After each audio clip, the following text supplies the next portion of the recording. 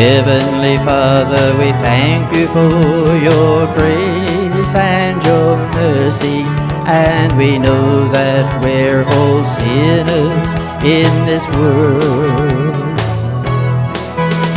And please forgive us for our sins against you, and we know we should be so much more tolerant to others.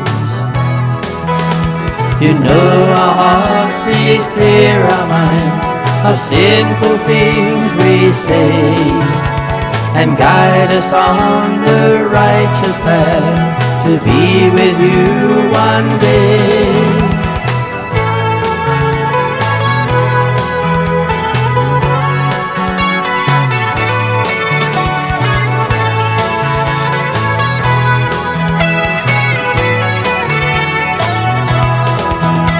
As humans we are faced with sin, but that is no excuse, for we should follow in your ways and listen to your word.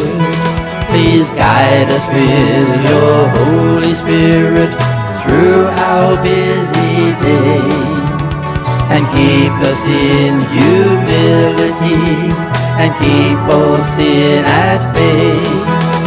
You know our hearts, please clear our minds of sinful things we say, and guide us on the righteous path to be with you one day.